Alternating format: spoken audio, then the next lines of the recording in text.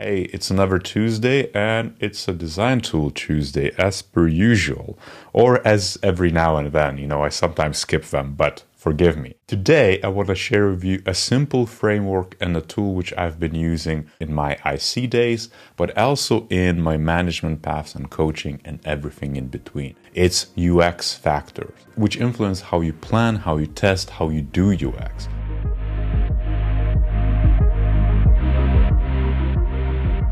And it's, I think, from 2004 by Peter Morville, which is called as honeycomb of user experience. It's actually a perfect framework to kind of use as a starter to understand exactly what you could do to improve the user experience. But to explain the actual framework, the user experience or your product has to be useful. For example, if from a practical sense or beneficial sense, if it doesn't add enough value to the user and it doesn't provide them with an ability to complete their task or to achieve their goals, then that product doesn't really provide good UX. It has to be useful for someone who actually owns that piece of experience. It could be that you're just an app user. It could be that you're a service user and you're going through a lot of different digital or physical touch points. It has to provide you with enough of use so that you can achieve your goals and it answers your user needs. And that's really important. It's almost like a foundational segment or a honeycomb piece, which we can then reflect and say, well, this existing product or service maybe is not so useful. What could I do to make it more useful? And track the delta and create hypotheses and then make that redesign. And now the next one is usable, and it's the main, I think, factor which we as UX designers keep considering. And, we sometimes say, oh, I redesigned this app because I wanted to improve the usability. It's exactly what this is coming from. It's really providing with the ability for the users to, again, fulfill their tasks or their goals or their jobs, to be done, or to complete the jobs to be done with the usability in mind. So it's efficient, it's effective. They can complete their tasks and goals again without no major friction points. And if you kind of zoom out and look at the reality of it, like there is plenty of products which are just clunky. And give you immediate example, this adapter for a cable to get into my Mac, from USB-A to USB-C. You could argue, hey, we just get a better cable. But the product itself as an adapter was created to ease the use somewhat. But it's still too clunky, it still could be improved, it still could become much more usable. It's useful, right? And it's successful, it obviously sold, they paid those, 20 quid or something for it. But it could kind of improve in various stages of how usable your products get. And so you as a designer can kind of reflect and say, hey, maybe it's at that kind of like a good enough state. How can I make it just a bit better and more useful in the end? And now the next one is findable. What you have to do is really to ensure that your product and content in it are easy to find. The affordances and what exactly the user is able to do with the product should be very clear and at a glance. And let's say if we want to find something specific, like, hey, I would like to remove my account, they should know where approximately it should be. And as we kind of go through the journey and remove flows, we should uncover that specific task so they can find what they seek. And this is super important because to design for that, you then need to be able to understand and deeply understand the user needs and the jobs they're trying to complete. Like all their goals and expectations and how quickly they need, and even the priorities, the mental models comes into place because not every person wants to find the specific information and other people might need something else. And as a designer, you need to focus on increasing the clarity of those affordances. You need to enhance the information architecture, obviously, and enhance it so it makes sense for that particular user. That's why you do user testing, let's say, so you understand how natural the journeys are. Whatever your product is, navigation is king. The customer should be able to adopt your navigation instantly. And now the next one is credibility, and it stems from the actual brand perception, but also, you know, what other people say. It stems from a lot of different signals around it. It's not just about the product itself, but of course there is a lot of factors to it too, especially if it's a novel product. That's how people would perceive it and kind of accurately gauge of the experience and what sort of user experience it could entail before they even engage. There are so many different signals around it. It could be, again, recognition of a brand. It could be the past experiences you had with similar products, or the look and feel of it. Let's say if, you know, your actual product you design just doesn't look that great or looks dated, you naturally would assume that the experience you're going to have with it is going to be also dated, not going to have all the bells and whistles you would expect from the product, which would again fulfill those needs. And as such, you wouldn't even engage with it. Your experience would likely end there. You might pick up something else out there if, let's say, is as affordable or other factors considered, where the value of a product clearly overlaps with what you need from it.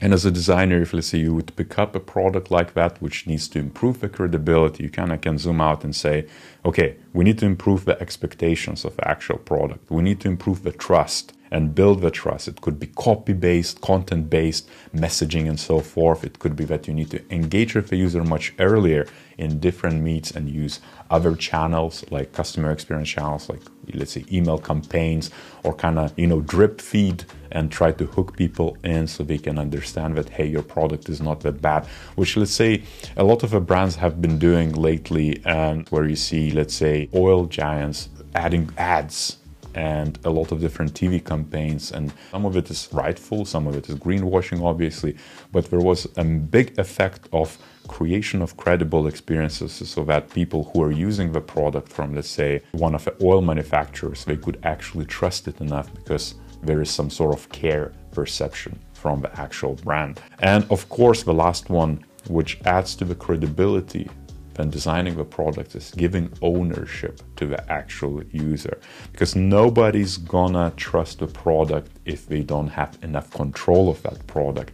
And this is super applicable for SaaS experiences, let's say, where very small cost of entry, where, let's say, you might sign up for something like £10 or $10 a month subscription, and you can cancel it anytime. Therefore, it has to be credible enough for you to submit even that small kind of frictionless point of entry, which ends up obviously being thousands down the road, but you don't know about that. But credibility from a brand, from the actual product, is going to matter for you to even start and sign up.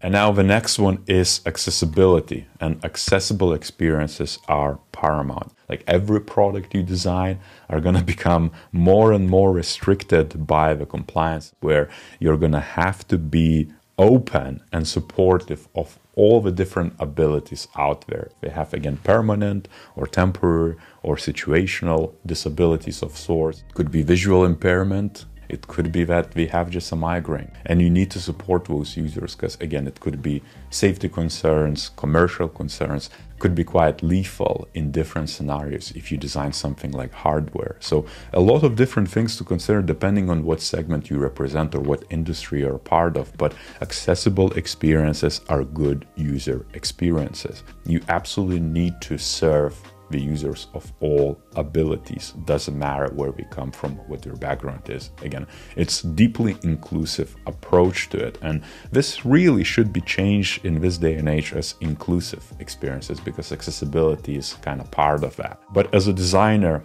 obvious takes is to consider more, to test more, to include different user types, to basically reflect exactly how easy and accessible your products are. It's to start, but also use and also exit, and kind of throughout that lifecycle journey, shaping the product so that it's inclusive.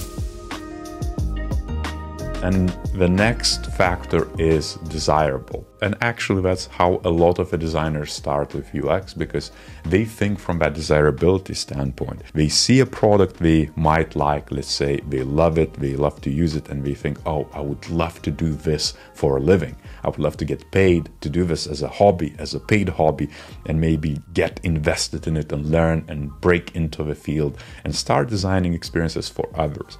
Usually where it starts. And as you know, people think with their eyes and hearing and every other sense to follow, but they perceive things and they perceive the value, perceive the experience it's going to entail. They project what sort of value it's going to deliver to them. So desirability is massive here.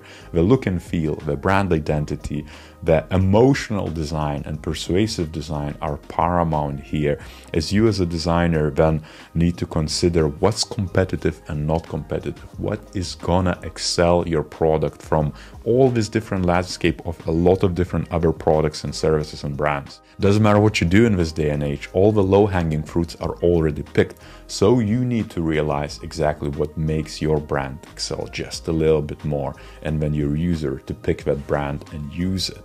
I would just advise you to, again, invest in look and feel. Again, not every UXer has to be visual maestro of sorts, and you don't have to be a graphic designer, expert at that. It's not just about that, but there is a fraction of it. It could be that you're going to join a team which has a lot of product design expertise. It could be that you're going to do more information architecture work or UX strategy or maybe research, but there has to be that appreciation for visual design or that desirability aspect when you craft the products themselves.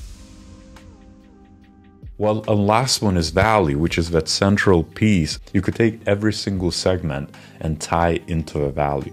But value to me is all about value fit. If, let's say, other 6 factors are completed and tick the box for the user, so they're useful, they're usable, they're findable, they're credible, they're desirable, they're accessible, that then would create a value chain of sorts. And let's say if the cost is reasonably priced, which should be strategically assessed, users can then mentally compare those factors, or at least they do to some extent, and then they gauge and say, hey, is this balanced or not? And if the value and the cost roughly equals, or in their perception equals, that's then what creates that valuable experience which they opt in.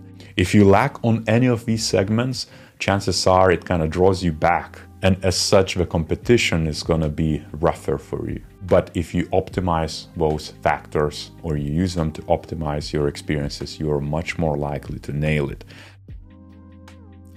And now let me tell you how I used this framework in the past. I used it very simply to evaluate experiences. I also used this to drive the UX outcomes, because if you can create a table which covers these segments and say, this is what's lacking in the current project, and this is what you could be doing in the next iteration, maybe this is your hypothesis, and as such, let's say if you work with a client or with a stakeholder, you can say that, okay, these are the 7 things we must improve, and this is how we're going to measure each of the improvements. They might overlap on a measure sense, but it's going to make you much more structured in your approach, but also much more sensible from the stakeholder perspective. So I would advise you to kind of zoom out and use more of these frameworks when you talk about the actual improvements, instead of just saying, oh, we just need to make it more usable, because there's just so many more factors which would make your messaging much more weighty, much more rightful, because you're going to make better choices and hopefully make better